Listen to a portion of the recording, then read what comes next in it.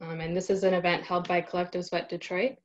You probably know that since you've made it here, but that's who we are. And I'm gonna take this moment to introduce our amazing panelists. And so when I say your name, will you guys just like do a wave so that we can see you all and that the audience can see you all? Cool. I'm just gonna scroll up so I can read your guys's beautiful bios. Cool. So I want to start by introducing Madame Penny Galboldo. Penny Galboldo is a practicing artist who has proudly called Detroit home all her life, even during those years when many had given up on our dynamic city.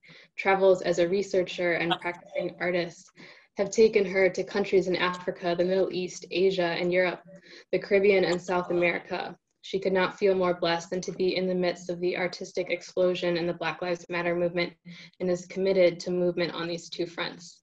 So we welcome her today. Also want to welcome Dominic Mitchell. He has trained and studied at Wayne State University, receiving his Bachelor's of Science in Dance, has trained and performed with many companies and artists nationally and internationally for over 8 years. Some of these including Bakalama Dance of Senegal and Deeply Rooted Dance Company. His training is rooting in African diaspora dance, classical, modern, and contemporary movement approaches, and he is currently studying the philosophy, pedagogy, and theories of Catherine Dunham and is in the process of receiving the Catherine Dunham teaching certification. He continues to establish a wholesome approach to dance education that emphasizes cross-cultural communication.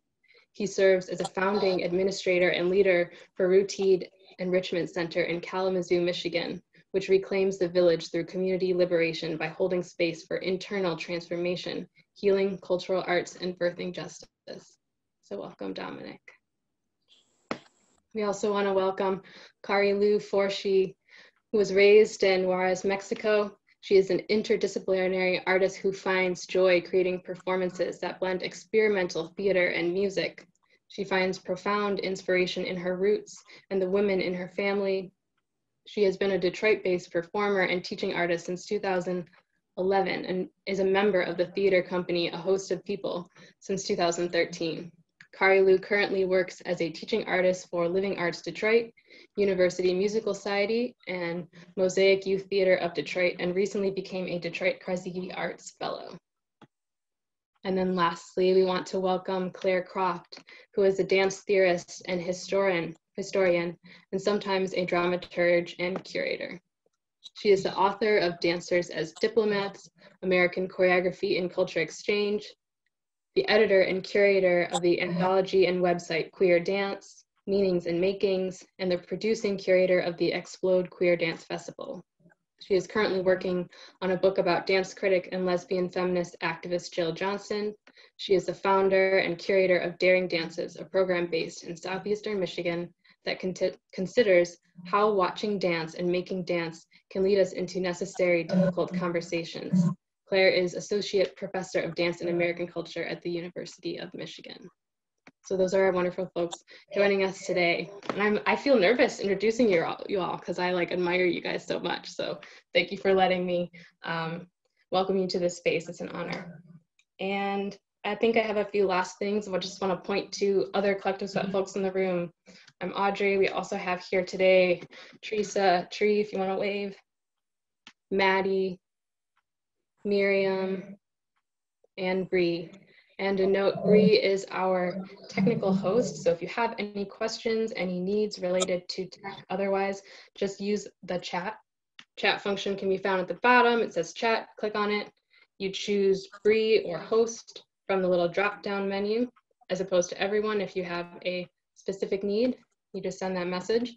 And then lastly, we encourage you to put whatever you would like to be called upon as your name for the Zoom. So you can click the 3 dots at the top of your camera to say rename, to put your name in, and then also your pronouns if you would like to as well.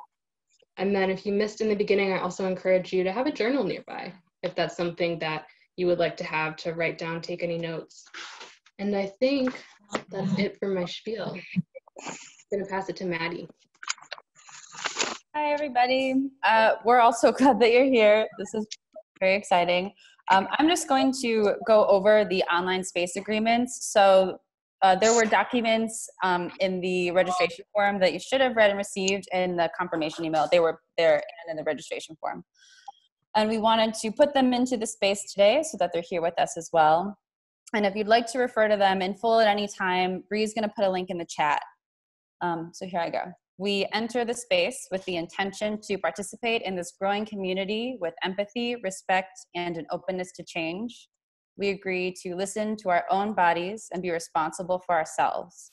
We have full agency to choose to be on camera or not, and to take care of ourselves as necessary. And if, take a moment away if you need to get water, go to the bathroom, recenter, anything. As a dance community gathering, we hold the online discussion sacred as we do the studio space, and we agree to speak from our own bodies and experiences and use I statements when appropriate. We also agree to use content warnings if you share potentially sensitive subject matter. We also know that the online space is different from real life space. There are different stakes on the screen. And so with the utmost respect to everybody's privacy, we, the participants and facilitators, agree not to take photos, videos, recordings, or screenshots of any part of the event without explicit permission or consent of all participants and facilitators. That said, CSD, however, is recording this for community archival purposes, and so it will be available on our website. If at any time you don't want something you say to be included in this public recording, you can let us know before or after you speak in the chat or just verbally. You can also message Bree specifically, and you can also later email us at collectivesweatdetroit@gmail.com. Like tomorrow morning, if you wake up and you're like, wait a second, I would not like my face on this, just email us and let us know. You can also have your camera on or off at any time during the event. It's totally up to you. We imagine that if this were to take place, if we were to gather in physical space, we would be in a circle all facing each other. So we encourage faces to try to simulate that community gathering effect. But again, totally up to you. I lost my spot.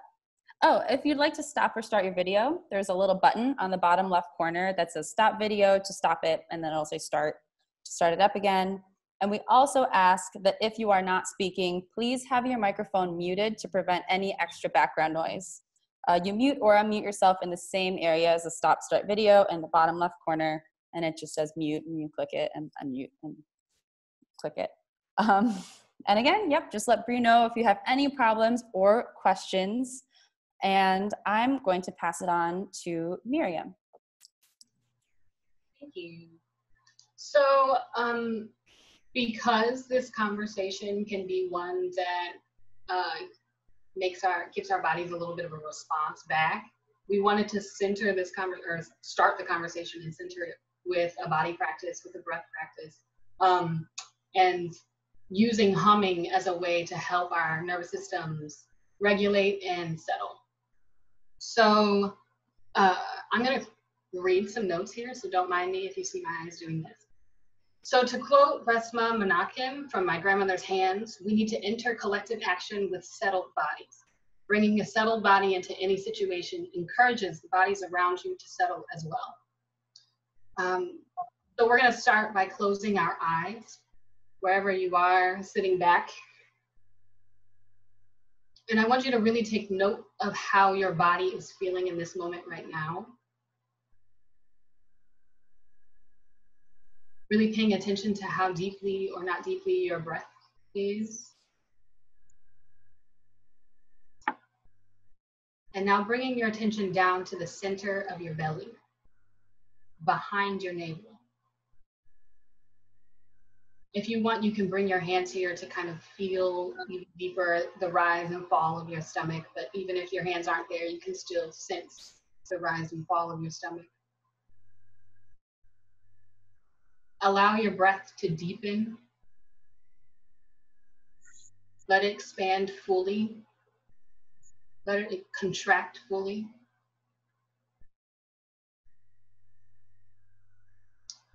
And so from this point, we're going to take 3 breaths together. You can continue breathing normally as you are, as I explained, but we'll take 3 breaths together. And on the exhale, we'll hum. And so it looks like you'll only be hearing me humming, but in other circumstances, you would you'll use my voice and my hum to connect to my body and my body to yours. So taking a deep breath in and out.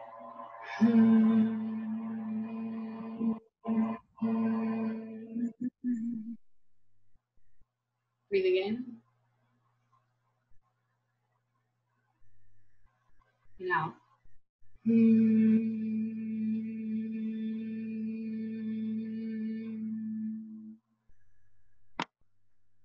Last one, breathing in and out.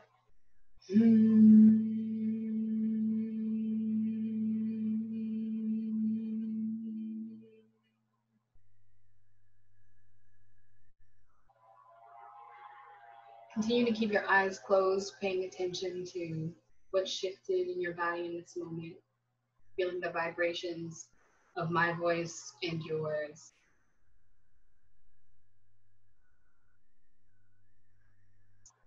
And when you're ready, blinking your eyes open to come back to your virtual self. Gets you in your bones in a good way. I'm going to pass it to Tree, and then she's going to pass it back to me.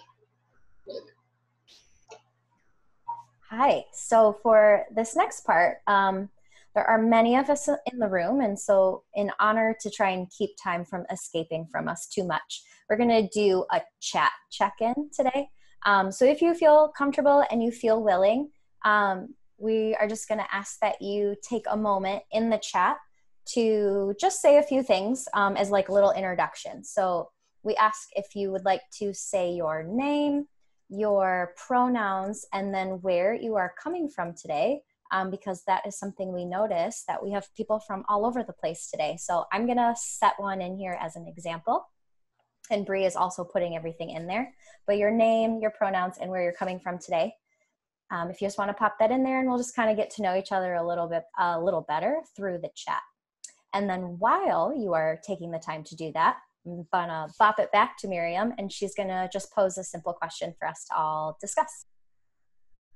Hey, cool. To get us started, we want to acknowledge the folks that have been leaders, have been teachers, have been elders, have been truth tellers that helped us along the way as we started learning race, as we started learning what anti-racism was, as we started learning what decolonized work looks like. So if you have anybody that was this role for you, a truth teller, a leader, an elder, a teacher, an author, that helped you along the way, we can just kind of popcorn out their names. And I'll start by saying two of which who are in the space with us, Penny Gobaldo and my mom, Vera Johnson, who helped me understand race.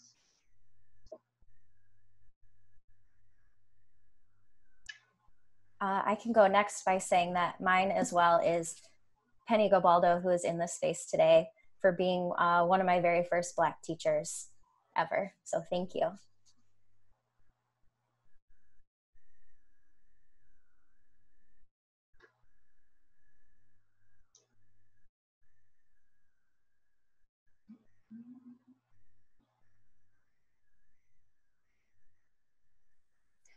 I want to bring in my dear friend's name, Ambika Reina. I think she's so smart, and I love her very much, and she's very illuminating. And I just want to say her name, Ambika Reina. She's my person. I'll chime in. Oh, no, sorry, you go ahead, Audrey. I'll go after you. Okay. I guess I'll lift into the space my dad. I'll lift in my grandmother. Honestly, I'll lift in my current therapist, who's like, it's really useful to have a therapist right now. And yeah, I'm sure I'll add in more in a little bit. I was gonna say, in terms of like my body and movement practice, Molly Shanahan has been very instrumental in decolonializing the space and understanding what that means in terms of movement. And Miriam, not to put you on my spot, but like being such a dear friend, like you've been a really big voice and inspiration for me. Thank you.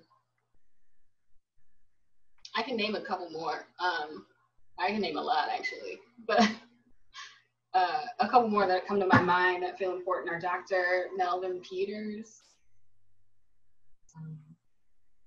Catherine Dunham, technique.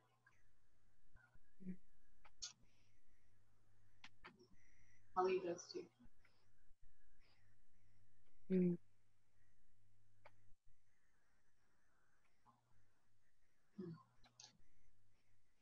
I'll say it, the rock star, Adrienne Marie Brown. Somebody I read. Rock star. And like, yeah, like if anybody totally unmute and shout out your. Yeah, can be casual, can be a cacophony of sound as well.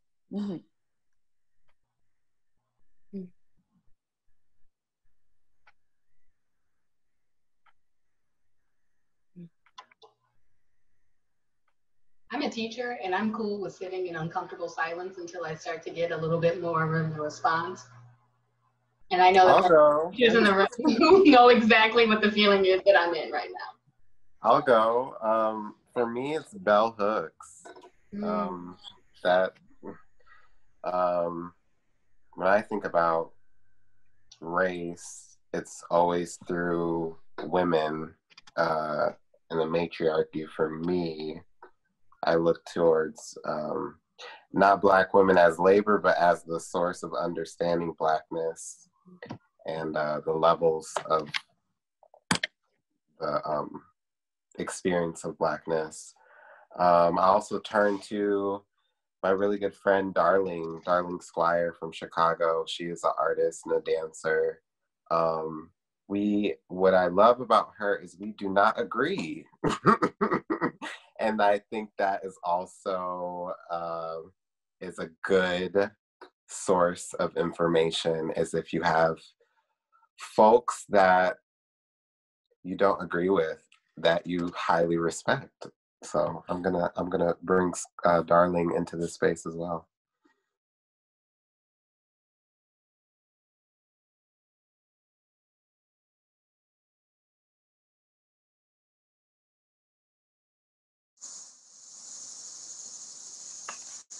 Is this for anybody to chime in? Yes. All right. So I'm going to call on my mom, who was the first Black Barbara Buffalo, female Barbara, Black. My grandmother, who came up from the South in the Great Migration and vowed for reasons mostly known to her, she would never return. And to Harriet Tubman. I draw a lot on Harriet Tubman. And I want to give honor also to my uncle, Billy, who right now is the patriarch of our family and holds a lot of our family's stories. Thank you. Thanks, Mom.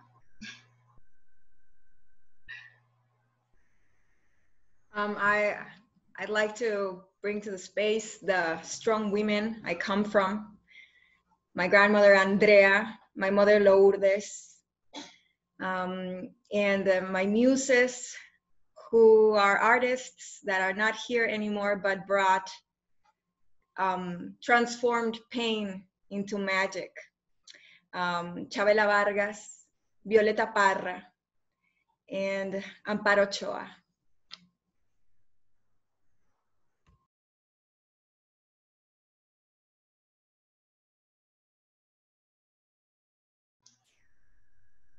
I feel like we have space for like one more if anybody really wants to go, and if not, then we can move to the next section.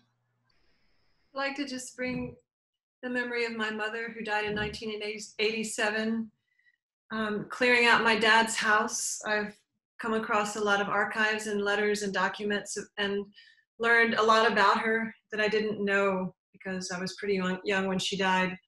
And she was a fierce, badass, adventurer, crazy woman. And now I know why I am like I am.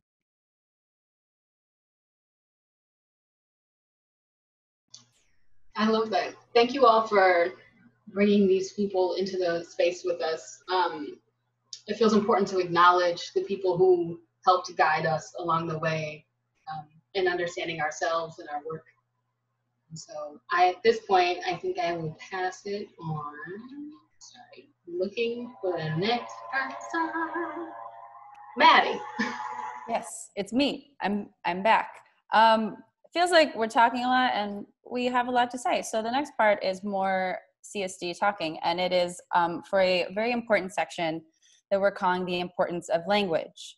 And so we just wanted to take a moment to ground all of us in some language and terms and ideas that may come up in the discussion that is going to happen of racism and anti-racist work in the arts community. So we recognize that everybody here today arrived here differently and from many experiences and perspectives and from different understandings.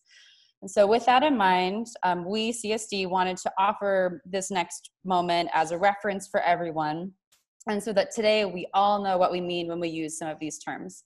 And so we wanted to have like a glossary sheet for everybody to look at, but with like the reality of how time moves, it isn't done yet. So we're gonna send it to you all in an email really soon, and then you can reflect on it later. All right, so now I'm going to pass it to Audrey to get us started. Yeah. The first concept that we wanted to just offer to enter from the same place from is the term Black, Indigenous, people of color, sometimes heard as BIPOC, sometimes heard as BIPOC, and then also offer like where specificity arises in that. So for this definition, I will say Black folks, Indigenous folks, and people of color. Other people feel differently about how that word is said, but that's just how I'll say it right now. And when we say that, we are referencing the umbrella of folks who identify with one or multiple of those words. And BIPOC is not a substitute for specificity. So using the term BIPOC versus simply POC or simply people of color, we're acknowledging that not all folks of color have the same experience. We can't be lumped into one kind of circle, and Black folks and Indigenous folks also have and continue to experience oppression separately than the people of color word. And then also we just wanna say again, being specific when that is relevant. So when we mean Black, we're gonna say Black. When we mean all BIPOC, Black folks, Indigenous folks, people of color, that's what we'll mean. And then we also wanna acknowledge that there is a complexity into any like umbrella terms, and acknowledging where like folks' proximity to whiteness when they are within people of the like phrase of people of color, which is so like strange to keep saying in like a like singular noun when it's referring to a group of people. So I'm even feeling myself kind of jump in it. But we just want to acknowledge the like complexity of folks who have fair skin tone, like myself, and how we sort of move within the spectrum of proximity to whiteness, and like how we can continue to be specific when we're using terms. So yeah, I think that's the BIPOC term. I'll pass it over to, I'm not sure who's going next. It's me. I think it's Maddie. Cool. Pass it over to Maddie. Next up, we have anti-racist versus just not racist. They're different things. So a brief note on what racist and racism mean. It's the marginalization and or oppression of people of color based on a socially constructed racial hierarchy that privileges white people.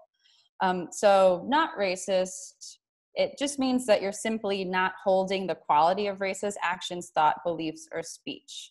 So racism it's ingrained in many of the belief structures, institutions, education systems, notions of right and wrong, ideas of family, beliefs on career and professionalism, state-based routes to justice, beauty and body ideas, and more. And so in a lot of what is, and more in a lot of what is considered the Western world. Thus, even though one may not be actively racist, it's likely that if one is not actively anti-racist, they may at times be racist. And to be anti-racist means that you are engaged in an active way of seeing and being in the world in order to transform it. Because racism occurs at all levels and spheres of society and can function to produce and maintain exclusionary levels and spheres, anti-racism education and activism is necessary in all aspects of society. So in other words, it does not happen exclusively in the workplace, in the classroom, or in selected aspects of our lives. It must happen everywhere. And so, like a little note, though you may not intentionally do, say, or act in a way that is racist, you could still benefit from racist systems and white supremacy. Not racist implies passivity, and to be passively not racist is to be passive and complicit towards systems that oppress people of color. Anti-racist is active. It is seeing the machine and taking it apart. It is acknowledging privilege and actively redistributing power on every scale, in institutions, in communities, and interpersonally, etc. Next, I pass it to Teresa. Unmute myself. Another term we'll be using a lot is white supremacy, mostly in terms of art making, but just to break it down both generally and in forms of art. White supremacy is a system that upholds whiteness as superior, and it is the belief that white people and white culture are inherently better or correct. Also that it's sort of the neutral or default, as opposed to the culture of people of color or predominantly Black people and Black culture. White supremacy is the insidious and tangled bones of the state or the current US, and arguably most white-led institutions. White supremacy holds and upholds power and value in whiteness, and on a large scale manifests in institutions like academia, our prison complex, the government in general, gatekeeping in workspaces, and so much more.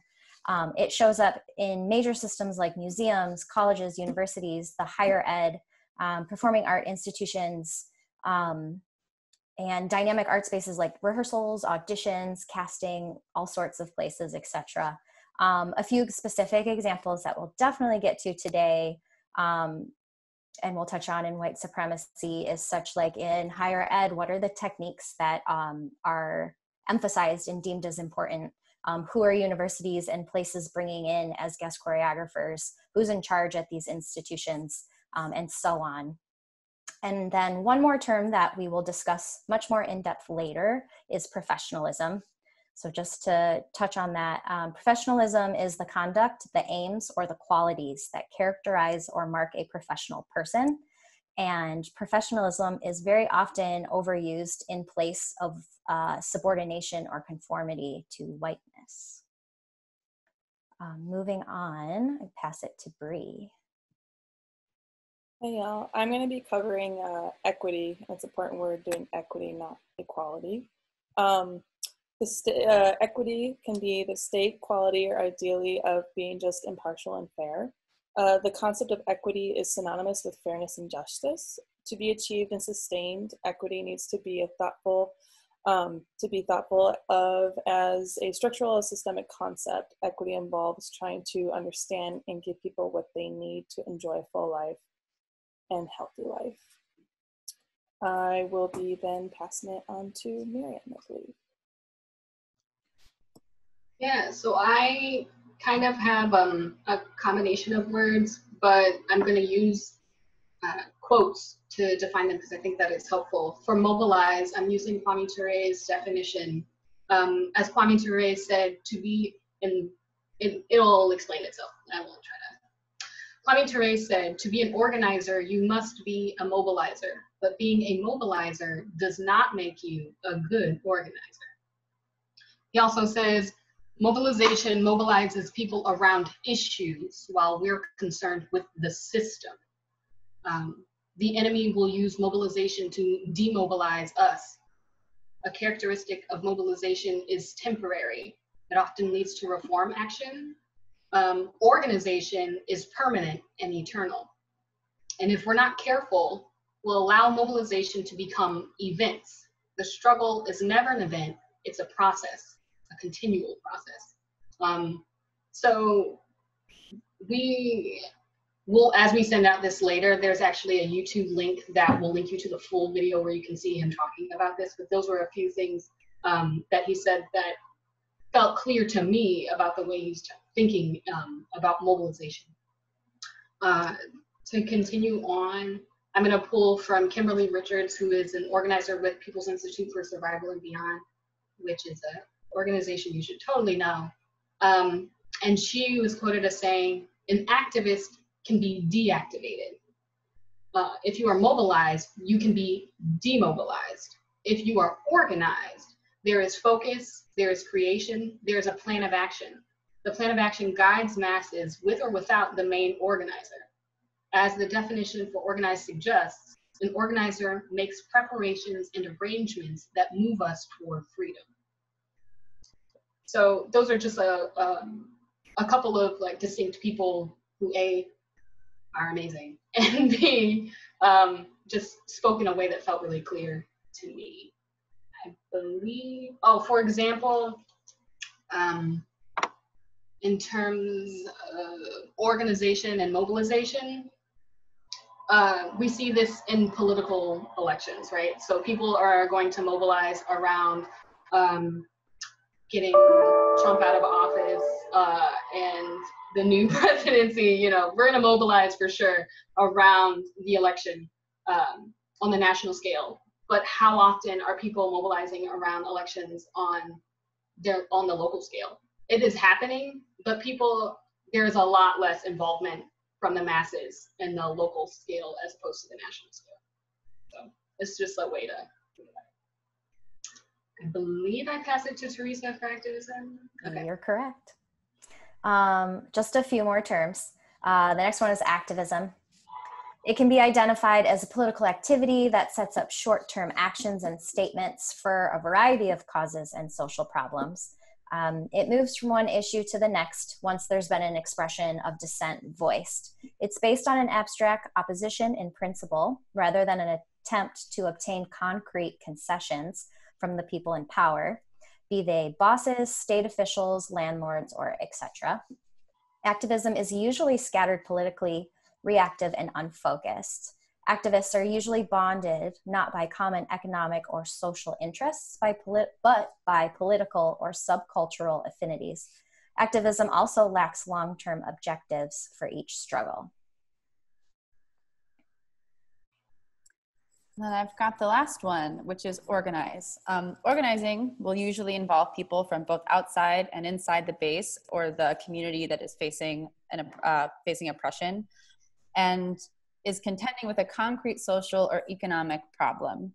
Organizing has a clear long-term objective or objectives aimed at extracting gains for the base from bosses or owners or authorities or governments, the institution in power. An effective anti-racist organizer, and this part is also from the People's Institute for Survival and Beyond, an effective anti-racist organizer educates and allows themselves to be educated by the community, motivates, strategically agitates, provides human and technical assistance, and helps people get a sense of their power. So we can sort of like let this dense wall of terms and ideas enter through our brains, our skin, wherever, however it enters you today, and move it with us into the next section of this evening, which I believe is going to be led by Miriam. Yeah, so I'm feeling the need to take a breath because that's a lot of information. So if we can just take a moment to take one deep inhalation in and out. So breathing in and out.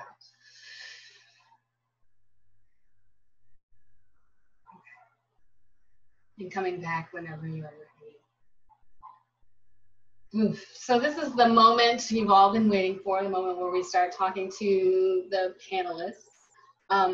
But first, we want to acknowledge that this space is one of many conversations that are happening in communities all across the United States and abroad, and is in conversation with these other communities. This space is also not a beginning. It is a continuation of anti-racist and liberation work that has happened through time and space for centuries. But if it is a beginning for you, welcome. We're glad you're here. I also want to start by bringing into the space the names of Jacob Blake, George Floyd, Breonna Taylor, and Elijah McClain, all of the people that came before them, all of the names that we don't know who are victims or survivors of police violence, especially because we are in the thick of it right now. We also want to acknowledge that the work that is happening on the ground and in protests intersects with the work that we are here to do today. So, I want to thank the panelists really quickly for being a part of this forum. As all of us at CSD, as mentioned earlier, are admirers of your truth-telling, of your artistic work, and of your leadership in our communities. So we thank you.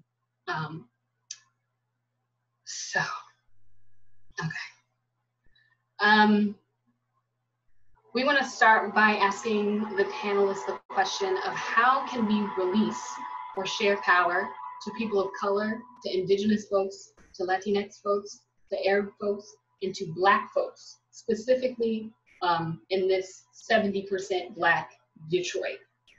So what does that look like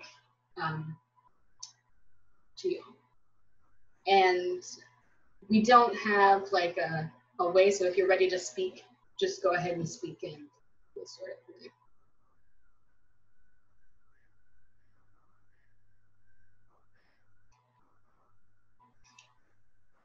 Hi, everyone. I'm so happy and I'm very grateful to be here. Thank you so much for the invitation. I tend to always feel like a foreigner, like wherever I go. To add a little more of information, I am an immigrant. I've been in the United States for 10 years in Michigan. And my experience regarding your question is directly connected to the children that I work with. And through these years, my concern was more about the shame that grows with feeling like a stranger, with feeling like a foreigner. So how do you embrace yourself? How do you unveil the superpower if you're confused, if you don't have the information about who you are, about where you come from? And I had the opportunity to work with a lot of mostly children from the Southwest community in Detroit, which are mostly Latin American. And I saw the first word that comes to mind is omission. Omission of where they come from, omission of the characters that are important in their culture, omission of their story. And that to me is heartbreaking. And I think that to start is acknowledging all of these like children and all of these stories and stop the thought that sometimes comes from so much kindness, but the thought that you know what's best for them, the thought that you know what they need to listen to, what they need to read, what they need to be focused on, the literature that they need to be exposed to. It has to come from them. It has to come from the community. But if there's no exposure because there's this shame, the embracing of that story is not going to happen, and they're going to grow confused, ashamed of their identity, feeling less than, which is a tremendous damage. Like I see it, like when I work with them. I'm not kidding you. I've been in middle schools where they don't know who Frida Kahlo is. And I think to myself, you know, we are in Detroit. Why isn't there a unit focused on just on Diego Rivera? The power that he had, you know, the embracing, doing something with joy that gave him so much fame and success and work or whatever, you know, like there are figures they don't even know exist and they're living in the city, you know, like I started noticing a lot of that and it pained me because obviously I saw an omission, which I like to say because there's no information. Parents are afraid. So they run away from their story too because they're undocumented, you know, like and they pass it on. And I mean, I don't want to keep taking the space, but I would say that omission is a big one, and this it has to come from the community what is good for them. So there needs to be a lot of listening of that. And just I want to just add one more thing about the lack of acknowledging the importance that this community comes with another language, which is Spanish, which they have to drop in order to be part of, which they need to leave behind in order to feel worthy, which is just, I mean, I get goosebumps just to think about how children will introduce themselves to me with an American accent because they're afraid to say it in their native tongue, you know, like, and I'm Mexican, and you know, and like for them it's like, oh no, my name is Lupita, you know, and I'm like, your name is Lupita. I speak Spanish. That's your name, and you should be proud of it. But I just want to leave it at that. I don't want to take so much space now, but I wanted to share that and start with that word, omission. Thank you. Thank you. I'll speak next. Can you hear me okay? Mm-hmm. Okay. So I want to thank you for this invitation today. I'm excited to be a part of this really important conversation here in Detroit. And I want to say, Miriam, that I love the way you started with breath. And we have to remember to keep breathing throughout this. I personally could have used 3 breaths the second time. 1 wasn't enough. But I want to remind people that this is a conversation that was brought together in love and hope of understanding. So try to keep breathing. That's kind of important to life, right? The breath of life. And those of you who know me, you know the Dunham technique starts and ends. We started into class with breathing. So that's very important for you to do, particularly as you become stressed, as we become stressed. I would like to second what Karilu has said, because the self-love is really very important. And that's one of the things that goes missing very early in a child's experience in this country. And what I would add to what she said is that I think it's important to strive to always be authentic. How do we do that? I think we do that by continuing our cultural and spiritual practices, no matter what other influences come into our lives. Our own voice is very important. And so we have to always be mindful that we are not following the crowd unless we share the same values and principles. I also want to say that I think it is crucial that we not allow death to become commonplace. Sometimes the more we see something visually on television, the more we become, you know, somewhat immune to the reality of it. And so I just caution us that just because we're seeing a lot of deaths, that we don't get comfortable with that. As far as power, I always like to say up front that those in power are the ones that need to release that power in order to share it with equity. Those who are not in power, what they must do is be relentless in requiring that that power be released. And that's a delicate balance. because we know that it's difficult for people to want to give up their power. Even if their intentions are good, it's still difficult for them to give up their power. So I think that we have to consider that people do things in love that are not necessarily valuable in our lives. And so I want to say that to people who are in power, as well as people who are seeking their fair share of power, that we do have to have the difficult conversations. And until we have the difficult conversations, not much other than rhetoric will change, because we have to develop a thick skin, I think, to be able to talk about the things that need to be talked about. We have a term in Dunham technique, which I actually first learned from my mother when I was a young child. And, that's self-evaluation.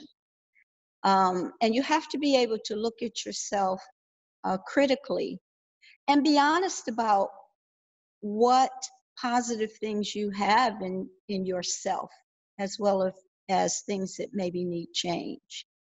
And I think we have to be critical while at the same time continuing to experience self-love. In other words, we have to separate ourselves from some of our behavior sometimes in order to look at it, break it down, and then decide what needs to be done for change.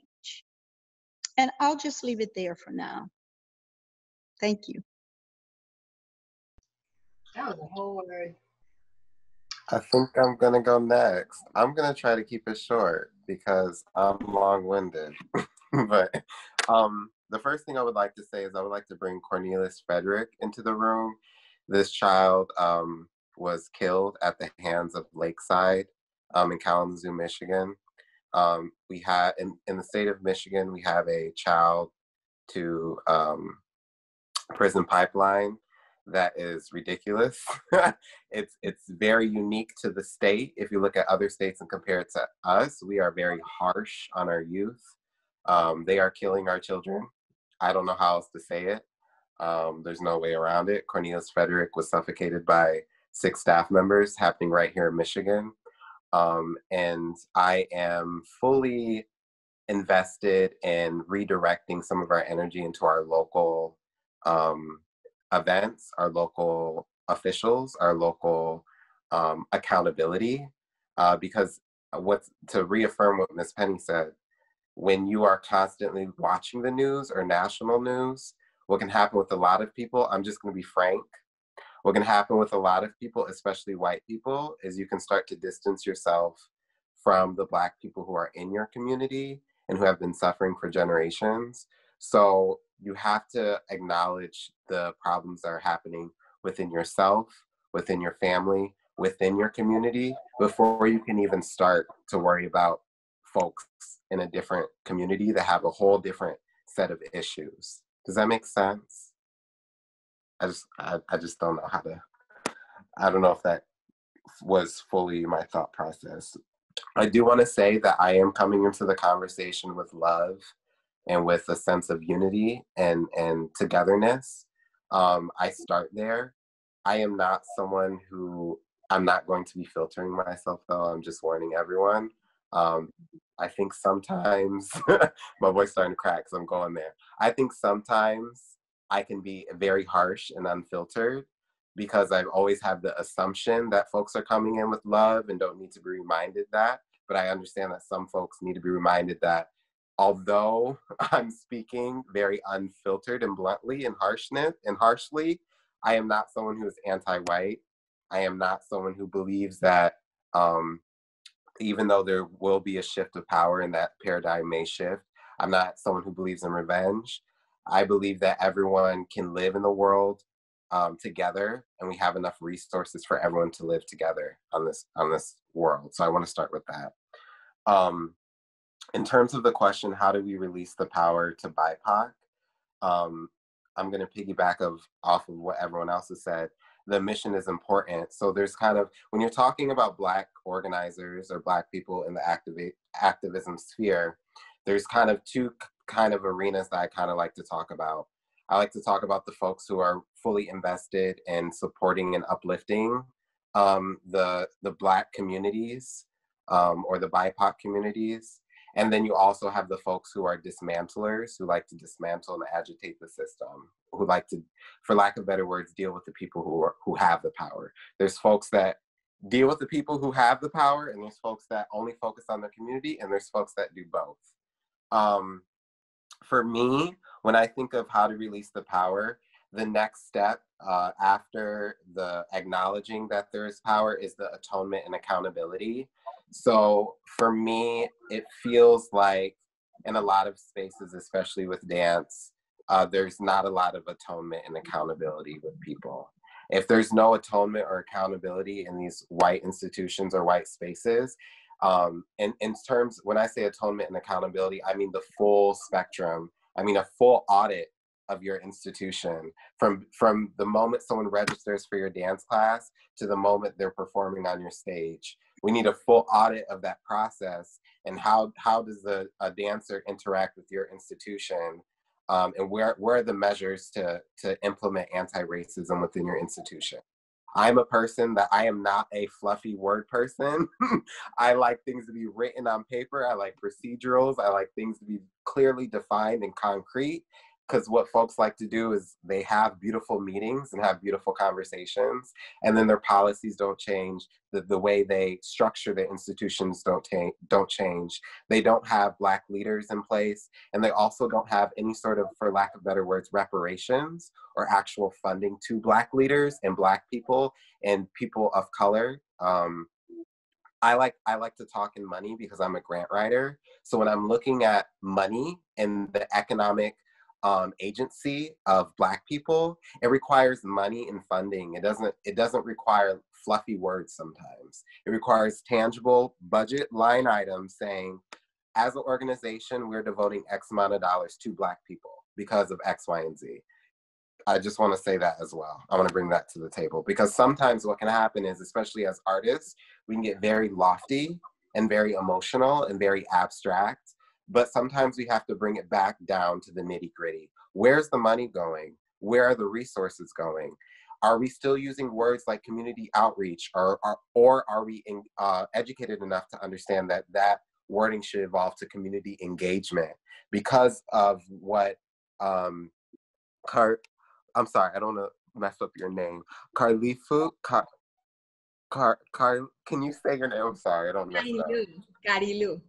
Kalilu, what you mentioned about the community already having the power and already having the internal knowledge, that needs to be activated. And in your community that you're having your dance institution in, that has to be activated. You cannot impose or advocate for those people. Those people have a voice. Those people have the talent. Those people have the knowledge. Those people have the capabilities. So what happens sometimes is we get super, super enamored and starstruck with folks that are not in that community. But what you will find is that you already have leaders in your community. You already have young people who can take up that administrative job in your dance organization, who already has the knowledge and has the resources and networking in that community. But what sometimes happens is we go into a community with all these grand ideas with dance,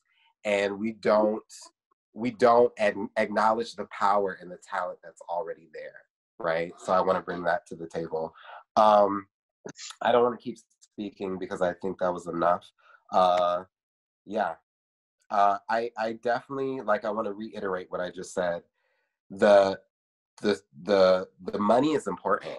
Like, I know the world is not around. I'm not motivated by money, but as a grant writer, I see the budgets. I go through almost all the major dance companies, and especially the ones in Michigan. I look through their annual reports. I see how they spend their money, and there needs to be line items on all levels to to have initiatives for Black leaderships and some sort of programming that really empowers the community that that dance company or dance institution is working with. And that's all I have to say about that.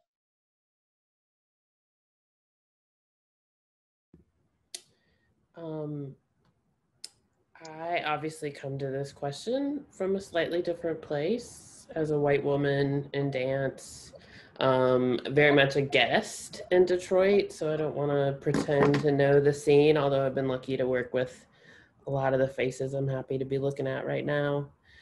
I mean, in many ways, I would just sort of echo and amplify what's already been said. Carlu's point about omission and sort of what cultural practices and knowledges and languages get to be in a room is a kind of power and a resource. So always acknowledging who and what isn't in a room and why that might be the case. Many things you said, Penny, around, I think this sort of understanding of push and pull and this release and I'm curious about how, as a person who does have a lot of power, I feel like I should be honest about that. I'm a tenured professor and a white woman. How to let oneself be open and to acknowledge the power one has, and to just thinking about the word release, and that it sounds easy to let go of power, but I know in myself, I feel like this summer in particular has been sort of another layer of my own growth in thinking about racism and anti-racism. And to figure out how to let that be a practice. I think something, and particularly in my work as a curator, I've been thinking a lot about is that a mark of success might be that I'm no longer needed. That perhaps I've been able to use my access to resources and the power I have to sort of, whether it be open a door or create a space, that then I'm no longer the leader for. And that so to some degree, I think of myself, especially when I was doing the queer dance festival, I was sort of trying to put something into action that I wasn't seeing. I was going to lots of places that were calling themselves queer and walking in, and they were like super cis, super white, and super masculine. And that wasn't what I understood the full possibility of queer to be. But it's been really beautiful to do a couple years of those and to connect with people who were already doing that work and I just didn't know about it, or, feeling other people inspired to take on that work. So I'm curious about, as a white person, making myself unnecessary. I'm also thinking about, particular to dance, the degree of power that white women have, and to think historically about that in a US context, that we know that white women have been the largest beneficiaries of what's sometimes called affirmative action. And so how that creates this dynamic, I feel like, of white women sort of imagining they fought their way into something,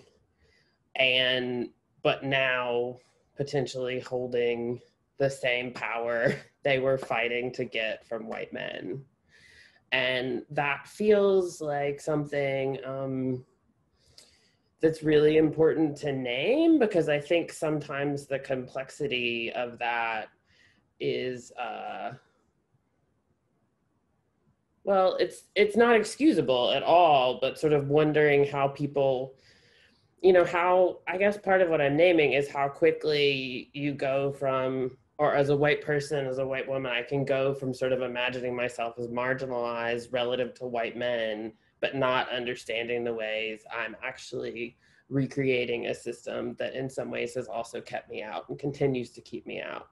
So Yeah, and that feels like a really big thing in dance in every place, but the role of that. And just to end on a maybe a slightly more hopeful note, you know, my own work is so inspired by learning queer history and sort of the possibilities of coalitional politics. And so understanding how people from different lived experiences can come together and work together. And I have a lot of faith that's possible, but I also want to always be reminded that of how hard that is. And also, I think as a white person, to know that if I feel super comfortable in a coalitional space, there's a good chance that I am not releasing power and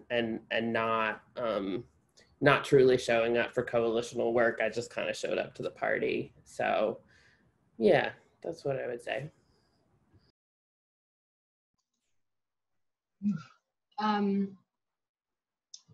I will first say that we know that it's getting close to 8 o'clock. And so we kind of were prepared for us to go over. And the panelists will stick around to have the conversation through to 8:30. So I'll just say that if you need to check out because you have things to do before then, you're totally welcome to do so. But that we will likely be moving beyond 8 o'clock because of the depth of this conversation. And I don't want to cut someone off in the middle of a really good thought. But I will if I have to, because time is a thing. For the next question, we're wondering how Black folks, Indigenous folks, Arab folks, and the Latinx community have navigated, create, and present work within what is already a white supremacist system, and yet not compromise themselves and not compromise their work. Like, how are you presenting and yet and not pulling too hard on your story? If that makes any sense. To clarify, when you say work, are you referring to artistic work or work in general? I'm going to say both. I think when we originally were writing, we were thinking about artistic work, but I think that opens up, like, how do you create, present, navigate a white supremacist system and not compromise yourself?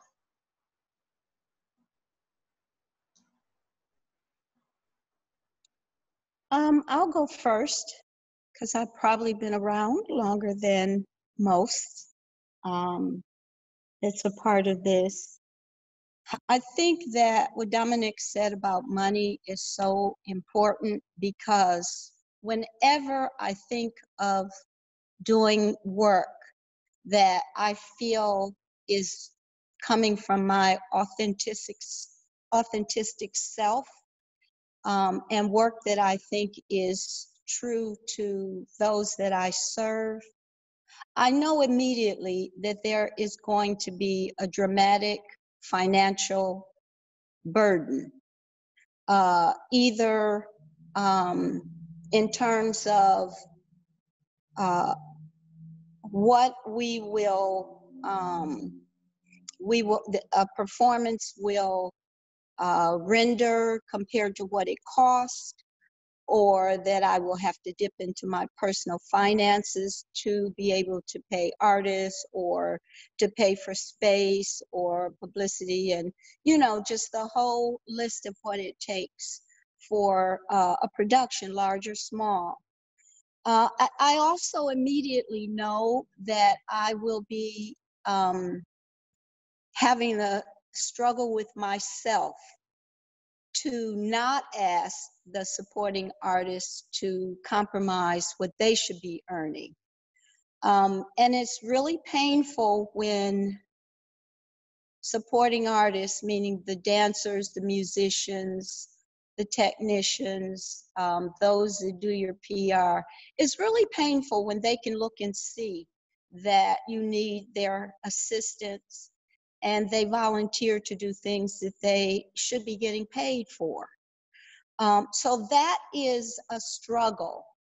However, it's so important that we not compromise what we feel we need to say, that artists do it all the time. And so what Dominic said about money, you know, it was a taboo word when I was a young artist. You didn't even ask how much you got paid. It was a labor of love. It was an understood sacrifice. And I am determined that that will never be the case with dancers and artists that I use now. I still don't feel that they're paid what they should be paid, but I believe that paying them is sometimes more important than me being paid. And I probably shouldn't say that out loud, but you know, let's have these difficult conversations, because particularly being a Black artist in Detroit, it's not easy, and you're constantly making choices about how often you can perform, how many rehearsals you can have for dancers who are giving their time. And it's really very tragic when there's so many funds out there. And then what else is important is that you not have to feel grateful to people who give you funds that you feel you should have. So equity is a big one for me. And we need a lot more money pumped into the Black artistic community. And the reason I continue to say Black is because I don't think it's too much to say that when African Americans make progress, then they bring along with them many others. They bring along with them women, they bring along with them people from the LGBTQ community, and they bring in other people of color. I don't believe that's acknowledged enough, but I think that it's important to say. And I think it's important for people to understand that when we fight the Black agenda, we are also talking about the agenda for all people in the BIPOC. Not that we want to speak for them, but we want to speak to their need for power as well. And I'll leave it there for now.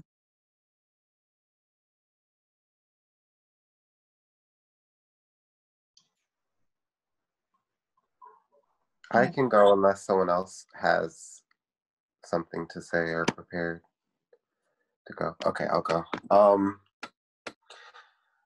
In terms of compromising, I'm going to speak from personal experience. I had to compromise a lot of myself to survive. I would not have been able to go to college if it wasn't for scholarships and so many other things. So in terms of like the dynamic of survival in the context of dance, yeah, I did compromise a lot of my beliefs to keep white people comfortable. And some Black folks as well, because it's a very anti-Black space in many dance institutions, especially when you start getting into ones that are in communities that aren't super diverse in a sense. So my experience as the only Black man in all 3 years at Wayne State University in the middle of Detroit has been a constant navigation of compromising my beliefs that were instilled to me and my family for generations, and having to succumb to respectability politics. And my definition of respectability politics is not the definition you're going to find on Google. My definition of respectability politics is keep your head down, keep white people comfortable, and you'll be fine. And me navigating that as a dancer was extremely difficult because there was moments where, you know, folks would say something and my gut would go, that doesn't sound right. I should say something. But I knew that the politics of auditions and the politics of maintaining the peace and the love and the camaraderie forced me to put my belief system and my constitution to the background so I could expand my CV and expand my professional footprint. And that's a sacrifice that so many folks have had to do, especially folks who are not as light as me, especially folks who do not come from a background of family who've instilled speaking proper or being able to use certain vernacular in certain spaces. I can't even imagine what that's like for my friends who are Black women. And for me, navigating that and also navigating other Black people imposing some of the oppressive language when I was reacting to blatant racism and blatant oppression and my personal experience, that trauma, I'm still having to undo that as I speak now. I'm still in a forgiveness process for so many people within my dance journey. And I will forgive certain folks in certain contexts, and that has been a process for me that I'm still uncovering as I'm going. But now I am in a space where I feel that I have the economic freedom, to be quite frank, and the knowledge and the information and the ability to say how I feel unfiltered. And if people get more offended by what I have to say than the oppression, then, you know, I have to be able to just take that into account and just roll with it, because ultimately the things that I'm saying are sometimes the things other people want to say, but they can't for X, Y, and Z. And so for me, I am in an agitator activism space in terms of my local politics and what I'm doing. I also have a decade of building a Black institution for Kalamazoo, Michigan. We just received a huge grant to build something. But I am not in a space of compromise. I'm not in a space of using love, peace, and unity with no action underneath those words. I'm not in that space at all. So it's rubbing people different ways and they're feeling extremely uncomfortable. But I want to shift that uncomfortability into pedagogy and me working with white students and working with Black students in that dynamic. I make sure that my white students clearly and blatantly understand what it means to do Black dance and be in community with Black people. And so when they're uncomfortable, I have to give them the knowledge to transform that into action so they can be someone who can continue the legacy through the channels that they can, especially with dealing with other white folks, right?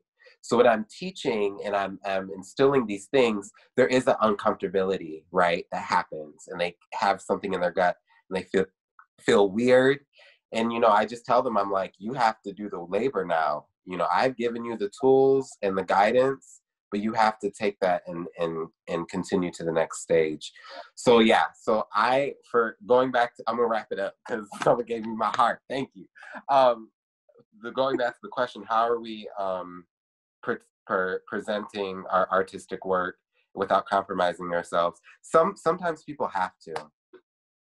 Sometimes people have to, based on the marginalization. And so we have to kind of, you have to acknowledge that sometimes there's a privilege to not compromise. And so, I don't know, it's always that dance that you have to do in navigating that. Okay, I'm gonna wrap it up. Thank you, Miriam.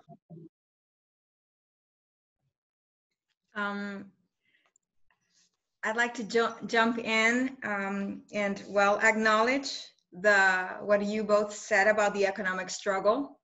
But also I just want to add that my journey, it's been very interesting because I've been a performer here and a teaching artist, and I started both at the same time when I moved here. And I went from compliance to taking risks. So when I first moved here, it was like, oh, I'm so grateful. Thank you for giving me this job. I was doing whatever they told me to do, you know, the different organizations, and following directions to work with my community. I was doing what I was told to do. And through the process, I'm like, wait a minute, what's happening right now? I'm not only like, compliance, and also I'm enabling something that is not working, and it's not fair, and it's not honest, you know. So to begin with, like, of course, I started like in the performing aspect. There wasn't space for me. There wasn't truly. I auditioned for. There weren't many parts. Like, I didn't look like what. Like, I didn't. The place. If we want to talk about theater and how there's not much space. So yes, I did find, you know, my artistic home, which is a host of people, where I started. Like, I freed myself, and I think that a lot of who I am has to. I have to thank them for those risks that I took. But regarding my teaching artist part, which is like, it's my performing, it's completely informed by that work with children. And it's like, well, you know what, I'm bringing the book, and this book is the Kukui. And the Kukui is about this legend where this man, moms always tell children, like, if you don't behave, the Kukui is gonna come and get you, and all of these things about death and like myths. And like, teachers were looking at me like, what is going on, you know, like, and the kids were like, yeah, my grandma, my mom, and blah blah blah. So I saw that in their face. They were relating to what I was bringing to the classroom. So I'm like, oh, so I'm just gonna keep doing this, see what I'm gonna be told, you know. Like, so I started finding, you know, the books, the characters, bringing into this theater world to the classroom, that included their stories, the myths, all of these things that might be seen as a negative part of the culture, you know. So for me, it involved a lot of taking risks and taking steps towards being honest to my own story, my identity, and to what I wanted to see, like, from the kids, you know, their joy and the embrace of feeling like acknowledged. And with my performances, one day, it was just like a switch for me. It was like this so scary moment when I did a performance that most of it was in Spanish, and I performed it in front of audiences who couldn't speak Spanish, the majority. And that was, for me, like, it was so scary. But for me, like, the word that I would take to answer this is like taking the risk after enabling and after compliance. And that opened a door, and it freed me, and it freed people around me. It freed the kids, you know, it freed, like, even the people I worked for. They were like, oh, that works. Why don't you do it again? Or like, you know, and I was like, just that step towards that honesty. With my own story and what I understood of where I came from and the kids that I was working with. And I'm gonna close it there because I know we're running out of time. Thank you.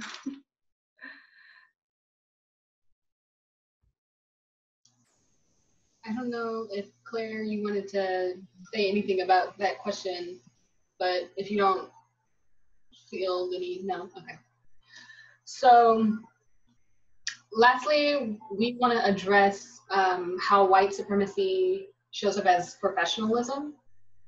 And so I'm going to read through my notes here. So in ways that are easily recognized, it shows up as like requiring standard English over Ave or African American vernacular. It shows up as penalizing traditionally Black hairstyles. It shows up as ignoring and neglecting familial needs. and it shows up as valuing white and European names above all other cultural names in ways that are disguised. And I'm only going to read a few of these. There's a lot more, but for the sake of time, I'm going to read a couple. It shows up as perfectionism, meaning it's a tendency to identify what's wrong with little ability to name or appreciate what is right. It shows up as a sense of urgency, making it difficult to take time to be inclusive, to encourage democratic or thoughtful decision making, to think in the long term, and consider the consequences. It shows up as defensiveness, a criticism of those in power is viewed as threatening or as inappropriate or rude. Also, for defensiveness, a lot of energy in the organization is spent to make sure that people's feelings aren't getting hurt, and working around defensive people. And another example, I'm sorry, I have to say this one, is white people spending energy defending charges against racism as opposed to understanding how racism might actually be happening in their organization, or in their actions. There's several more, but I'm not gonna spend the time to read them because I want to dive into the question. So to our panelists, what are some strategies that you use to combat this kind of professionalism that is steeped in white supremacy as opposed to actual need?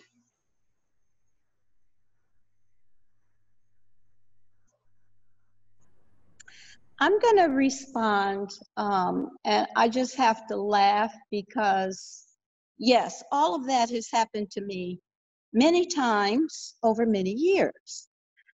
And as I get older, my response most often is to just say no. I'm not willing to jump through those hoops. And sometimes it means withdrawal.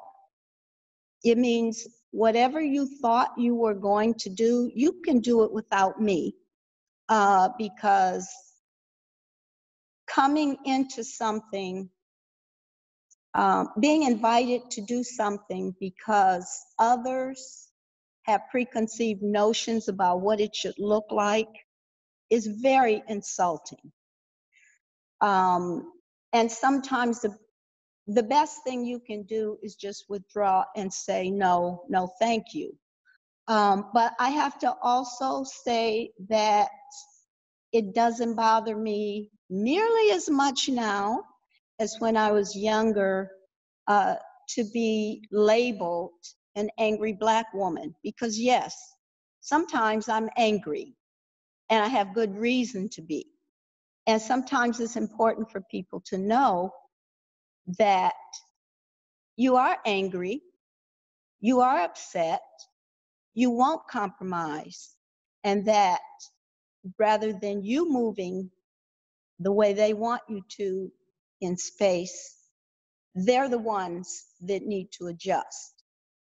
And I'm just going to leave it there because I think for the most part that says everything. It doesn't mean that I don't find ways to do what I need to do artistically.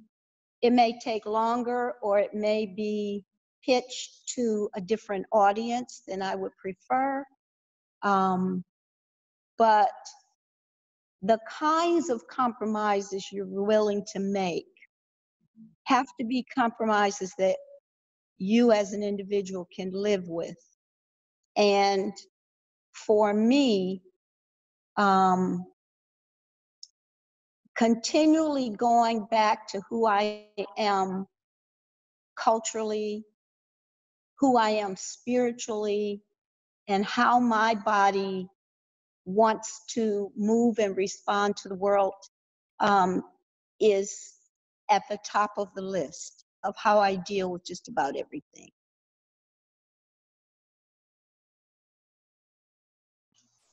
Thank you. And I'm just gonna say that for sake of transparency, this is like me saying that to bring it to a close. and that these answers will likely have to be much shorter because we still have like a couple of other things that we want to get to. But I wanted to speak to this one because I think it's something I think about a lot as a teacher and professor, because it's actually really fascinating to me to talk with students, particularly graduate students, who are kind of at a different place in their careers, and how I see my role as naming some of like sometimes I think this notion of professionalism is so insidious, and like how to see all the small ways that professionalism is enacted, because sometimes I think it's easier to push back on the kind of obvious ones. And so being in constant conversation with students and trying to get really transparent and clear about like, you know, this is a moment you're being asked to compromise something, and then they actually like talk that through and like what does it mean, what are the stakes of this compromise? Because I do think sometimes we kind of, as someone who works in a large university and institution, there are times when I think something is super messed up, but I choose not to deal with it. I don't think it's a battle that's going to be won in that moment. I think there's something more important. I have experienced what it feels like to throw myself against a wall, and some days I just can't do it. And how to be in conversation with folks I mentor around like how to make those decisions, while also, I mean, I do think naming exactly as you're doing in that list, Miriam, like naming these things is really important because sometimes they're so habituated practices. And, you know, as someone who grew up in very white balletic spaces, you know, it's a whole discipline around disciplining one's body. And I mean disciplining in this moment in a bad way. And so trying to understand all the stuff that I kind of took on and just thought were the ways of doing that then become my habits, that then, you know, having to really talk through with students those choices, I think are really, have been really powerful moments for me as a teacher. And to also have people push back and say, no, this isn't a small thing, Claire, this is a big thing. And I've learned a lot from these conversations. So I was excited when I saw this question on the list because I feel like it's one that can uncover a lot of conversations that need to happen.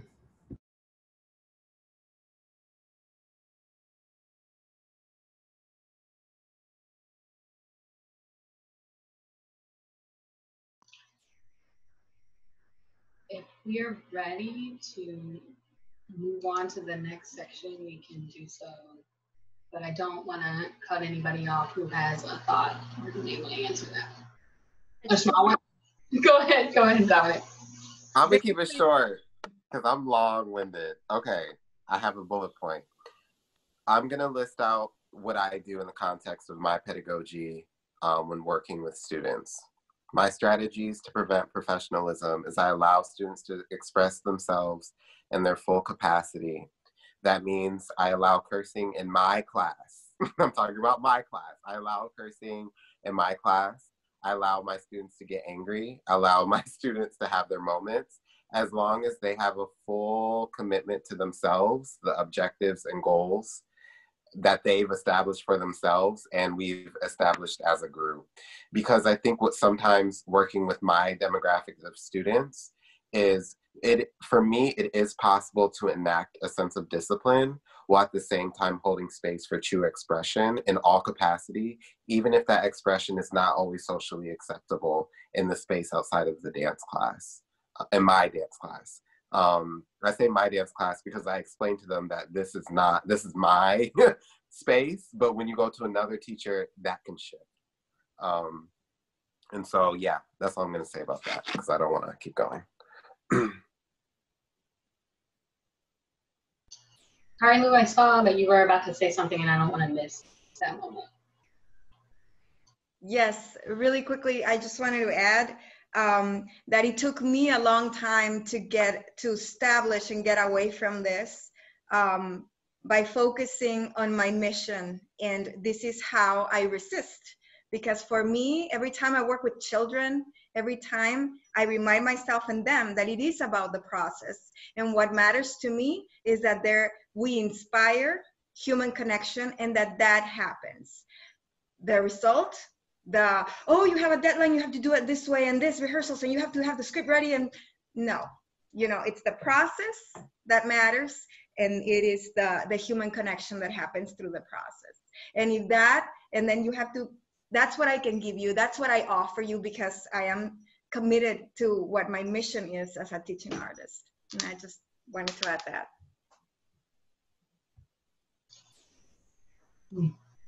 Well, before we move on, I just really want to thank y'all for joining us for this conversation. I know that this is a lengthy one, and we haven't even scratched the full surface of it for real.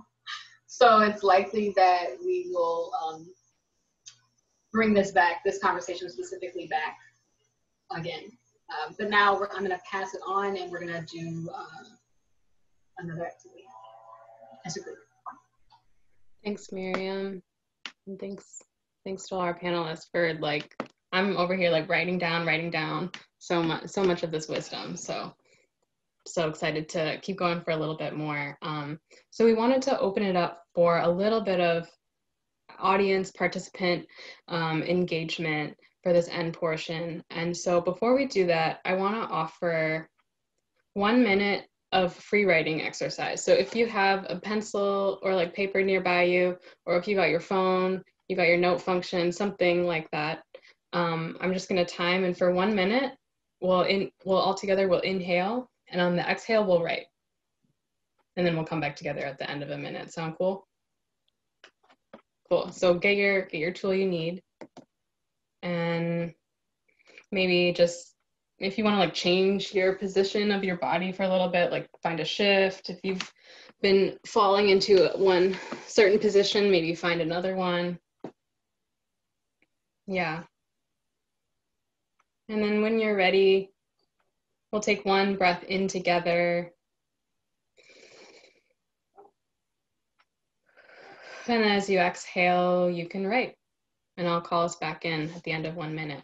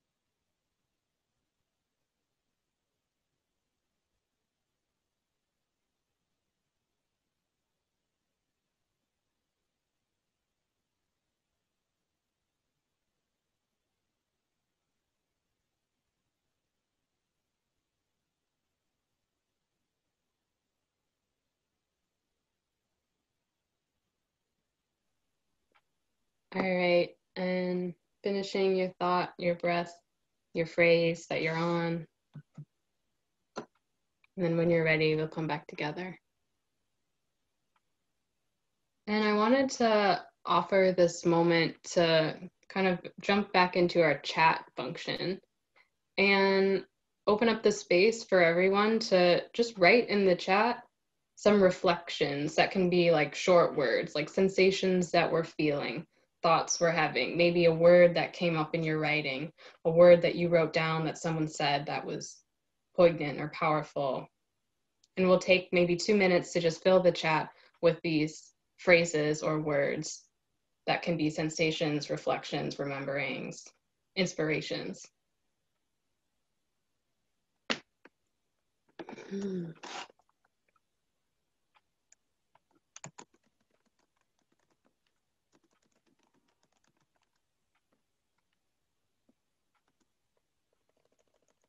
And maybe I'll kind of read things out loud as they come in, if that sounds okay.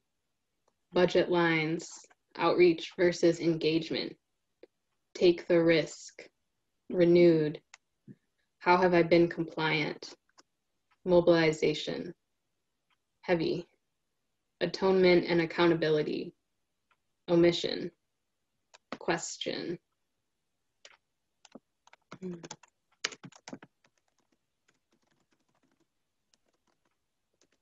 Embrace your superpower.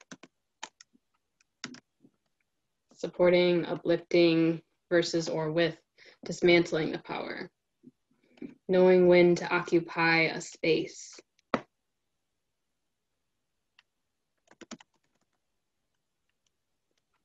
Full audit of these organizations, departments, yes. The actual practice of releasing power. Moving away from perfectionism.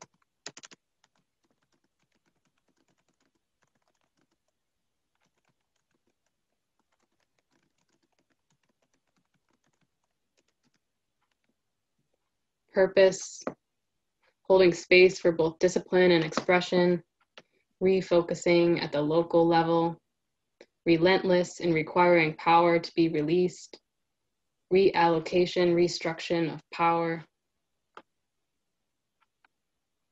and maybe a couple more moments if there's any last thoughts. You can also keep adding in the chat as we go on. Community outreach versus community engagement, forging a relationship to spirit, thinking globally, acting locally. It has to come from the community. Yes. Yeah, these are all such powerful reflections. I think we might have time for like one solid, doesn't have to be solid, but one full question and discussion from participants. So if you have a question that you would love to hear our panelists talk about, discuss, go into, maybe it's a follow-up or maybe it's something completely new, you can write your name in the chat now. And do we want to do that, or do we want to put the question in the chat, and do we want to choose an exciting question? I want to make it democratic and not have it be a competition of who can write their name the quickest. But also, like, what is democracy? Like, where is that getting us now? So maybe there's another system. I feel like maybe it might be nice to hear from somebody. Here, They want yeah. to speak it. Great. That's great, Bree. Let's do that. How about you just unmute as you like? When you feel like you're called to speak, I welcome you to speak. There's also some new things in the chat that I'm going to say really quick before I do that. We have heal and unveil the superpower of your own story. Yes, it's a good thing to leave us on. So if you have a question, when you're ready, I welcome you to offer that to the group.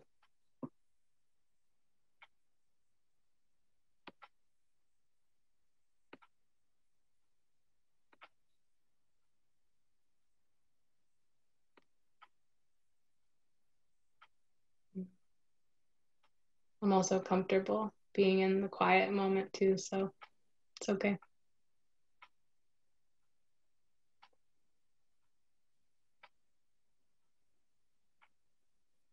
I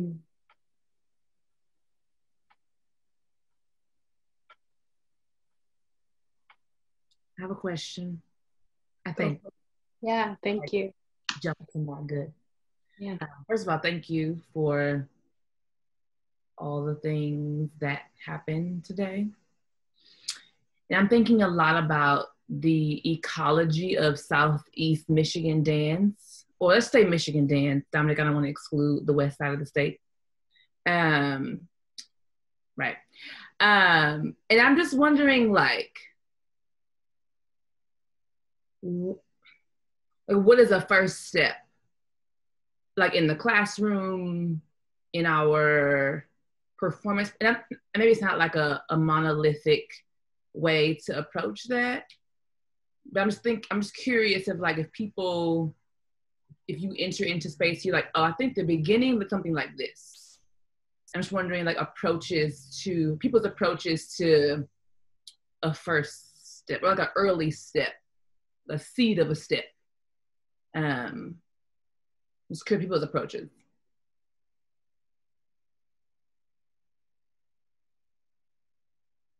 Well, a really quick answer in terms of teaching practice. I think every single class that a teacher offers, there has to be a commitment to empower each student to be authentically who they are. And then everything else has to come out of that.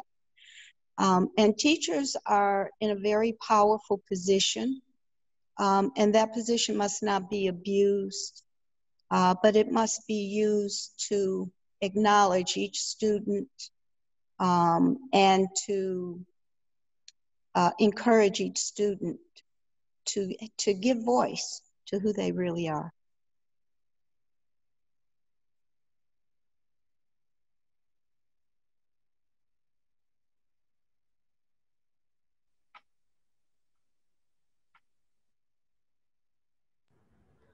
I mean, it's interesting to think about, like, your question poses first step as hasn't happened yet. And just like, as a visitor in Detroit, and as someone who, I should also say, like, I'm an audience member, is my favorite place in the theater. So, you know, kind of watching and witnessing being very central to how I live. And, you know, the existence of collective sweat, what many of you have been doing through the work with the gathering.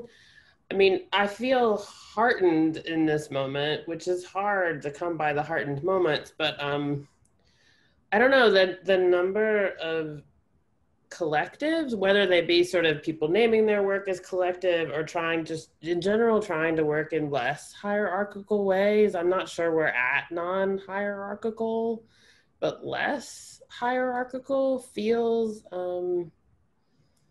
the heart of what the, like, artists are doing that really inspired me. You know, I feel like so much of the organizing we've seen, even in these last 3 months, both less hierarchical, but I don't know, people being in a state of readiness to respond to, and that's also, I kind of want to think about readiness as a thing that dancing lets us be in. So yeah, I guess I'm just thinking about some of the steps I've seen and really appreciated and learned from. And also that's a way to avoid having to figure out what's next, but I'll mute now.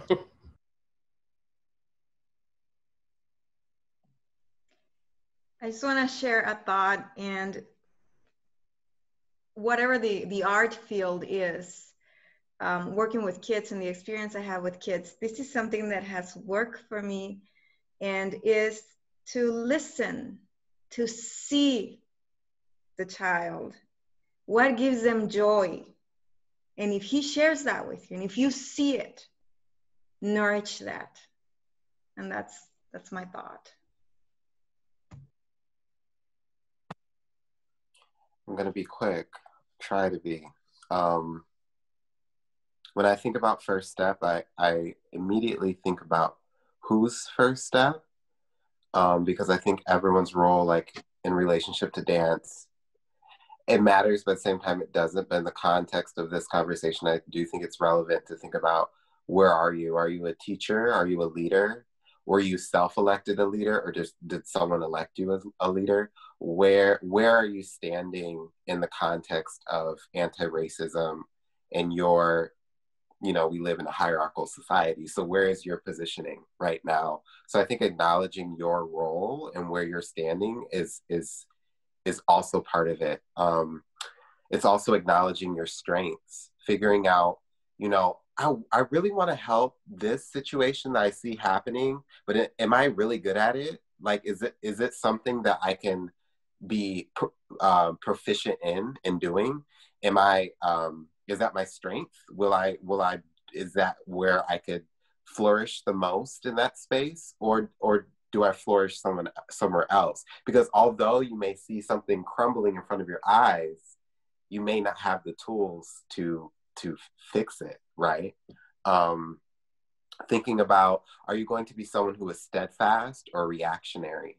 Are you going to react to the problems, or have you been putting things in place up until this point that you're prepared, right? Because for lack of better words, the Black Lives Matter is trendy right now. It's a trend, right? We all know these, I'm assuming we all know that these things have been happening for generations and generations, right? But I fully support anyone who wants to jump into the game at any point and do the work, but also know that there have been folks who've been laying down foundations for so long, and you kind of have to navigate those foundations and look at those conversations that have already been had before you hop into the game, right? And become a person who wants to lay out your own foundations if that's something you desire, have the strengths to do. Also, to choose your battles. It goes back to the strengths. Decide what you're going to, this kind of speaks to what Claire was speaking upon her experiences as a professor, choosing what you're going to engage with and what you're not. Just ultimately, you only have so many breaths in a day, and just making that decision. And a quote my grandmother used to say is, sometimes in life, it's not about what decision you choose. It's just about making a decision, right? Because if you don't make a decision, the world will make the decision for you. So you may be in a mood of like, what do I do? What do I do? Sometimes it's just like, you need to do something, right? We're dancers, we need to move into something, right? If you spend too much time not moving into education or learning about the problem that you're seeing, then that's not active living. Yeah, that's all I have to say about that. I actually want to make myself be concrete and say, I think listening to you, Dominic, I mean, I feel like there's something around like, I think we need to name organizations and structures that are broken and stop trying to like fix around the edges. I feel like, I also do a lot of grant writing, and I just feel like we really, like, the funding situation is super broken in the state of Michigan. The nonprofit structure is a white supremacist one that is, really, I mean, this notion of compliance that we're talking about, nonprofits just feel to me so much like a notion of compliance, and also I think are terrible for young artists because they're actually impossible.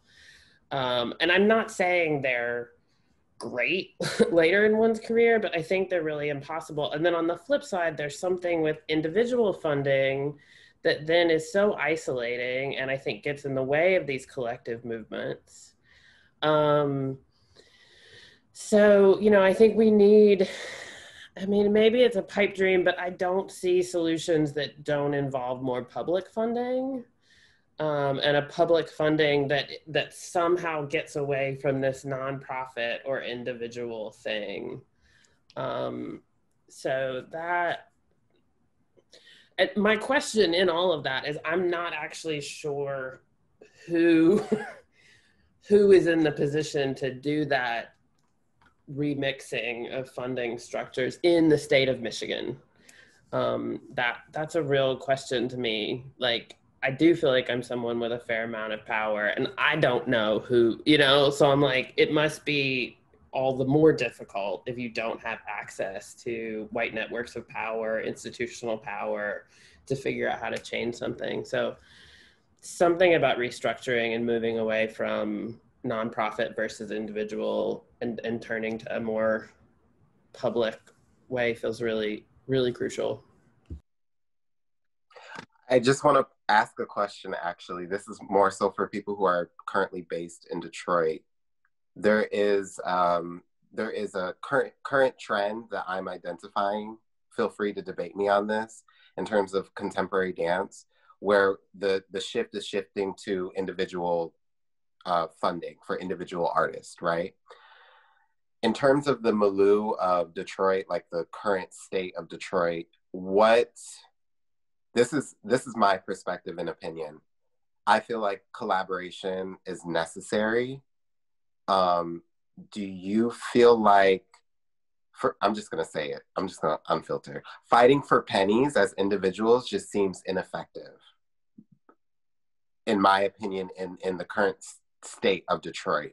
Do you feel like there's a possibility for a true collaboration that is not only aesthetically pleasing, but also economically and sustainably feasible? That's for my Detroit people who are in Detroit or have worked in Detroit.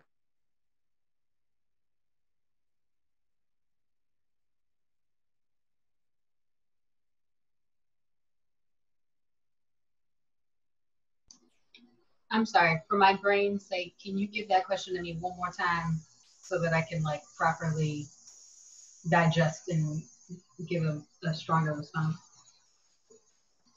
Yeah, so I felt like it was, in my experience in dancing in Detroit, to me it felt very, I felt like I was trying to survive in terms of getting resources and money and supporting folks and getting money as a small, like, sectioned dance community that seemed really ineffective, especially with the whole competitive nature and capitalistic nature of pinning artists against each other in a way to fight for these grants. And I feel that it would be more powerful to do what Collective Sweat is doing in a sense.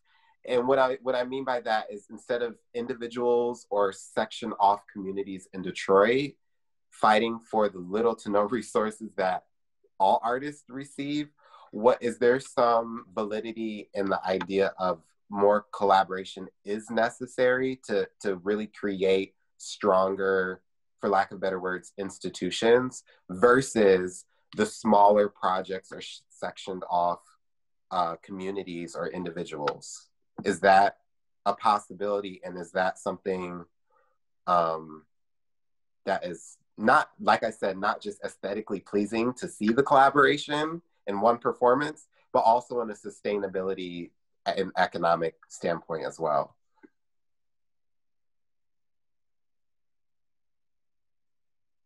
I'm so long-winded. I'm sorry, y'all. I'm working on it.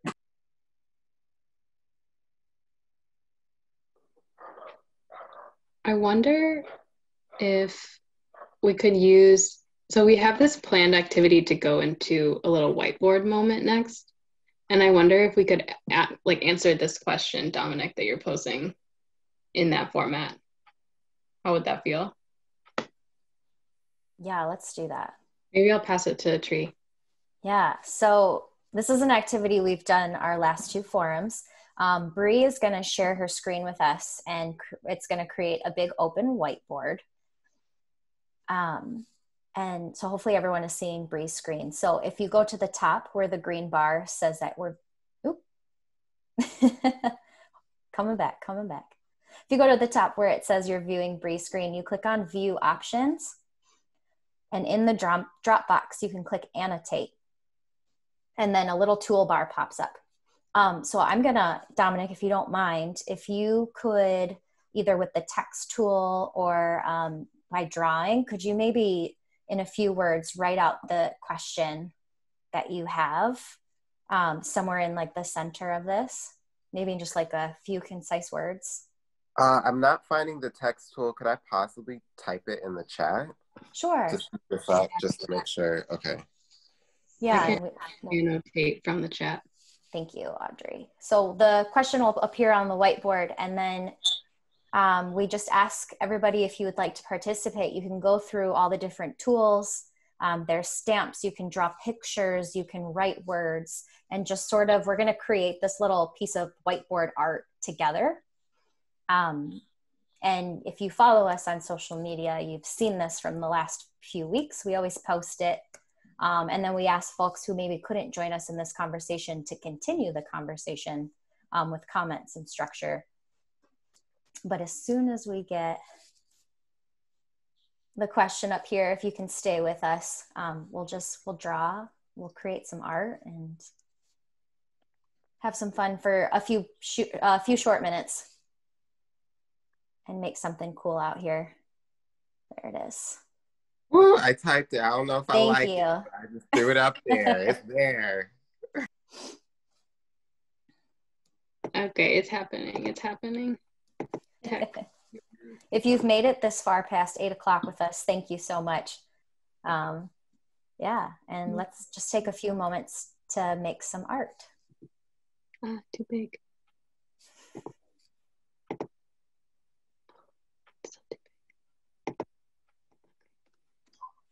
Dominic, I don't know if you're on your phone, but I think if you're on your phone, if you tap the screen, there should be like a little editing pencil, and you might still be able to get some language on here to answer the question also, if you want. Not totally for sure about that, but I've seen it pop up when I was on my phone once. Okay, I think I figured it out. Is that cool? That what's going on now, Miriam? I don't know. It's what's the word I'm looking for? We can't tell who's writing what, so I think it's cool. Yeah, it looks good to me. Okay. Is this you, Emily? Then yeah. That's me, sorry. Okay, well. The graphic designer's coming out, sorry. But yes, also good to note that everything is anonymous on here. Nobody knows who's typing what. So if that helps anybody with their comments, take a few moments here to just draw.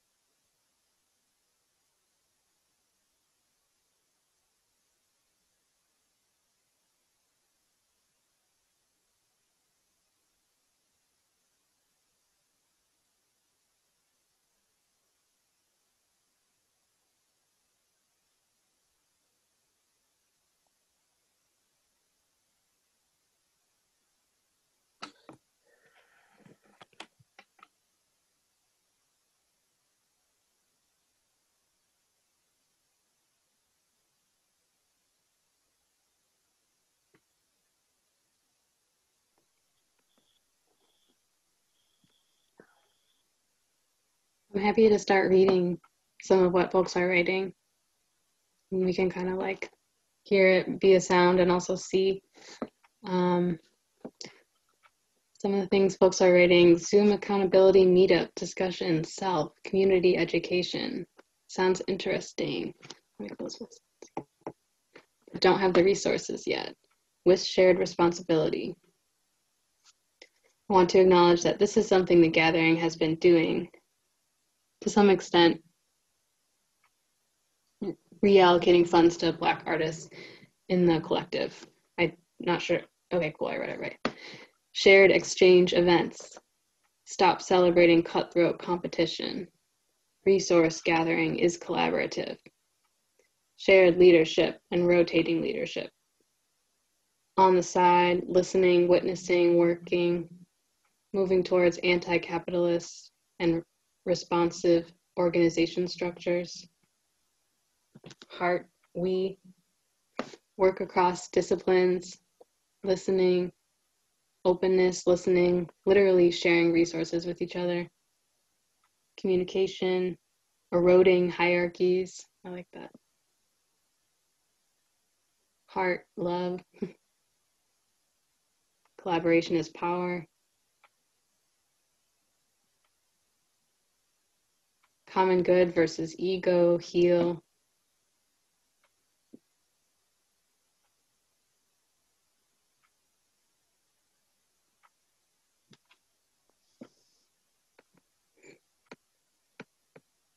More funding would eliminate the competitive nature. Collaborations can benefit all. Yes.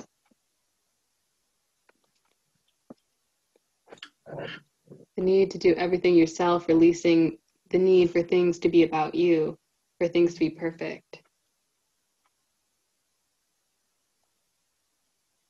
Cool. These are some good strategies.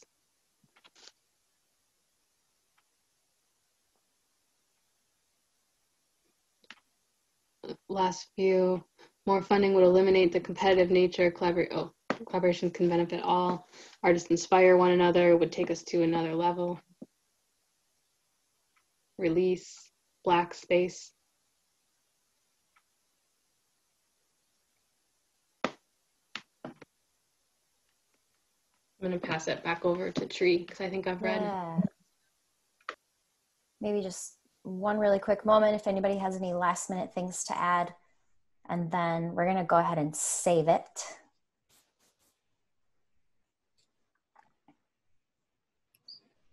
And we'll It's come. saved, and I'm going to jump out right now just so everyone. Awesome. Awesome. Thank you for participating in that exercise and again, hanging out this far past 8 o'clock.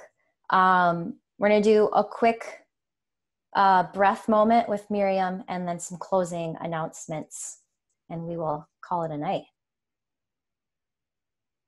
It has been a full night. We're going to check out with the same practice that we checked in with. So wherever you are, finding your eyes closed, and we'll take breaths and hum together. Resettling our nervous system, helping it to regulate.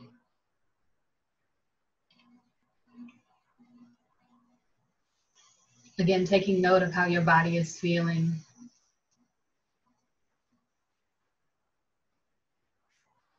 Focus your attention on the center of your belly, behind your navel. You can bring your hands there if you choose, feeling your body expand and contract.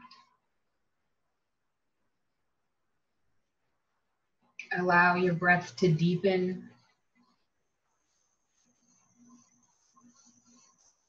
And just as we did at the beginning, we're going to inhale together and exhale and hum. So, inhaling, exhale.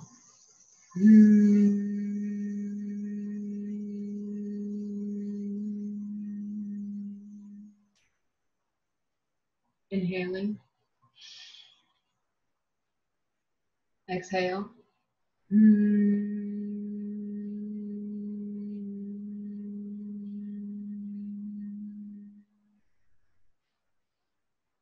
And last one, inhaling, exhale.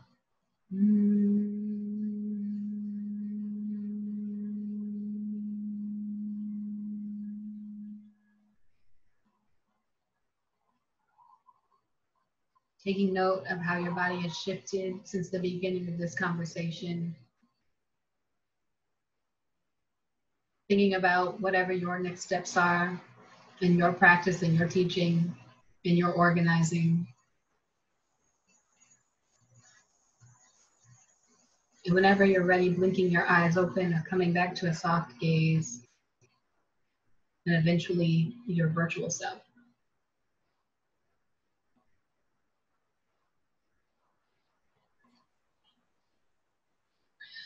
And I pass it back for the closing announcements to Tree.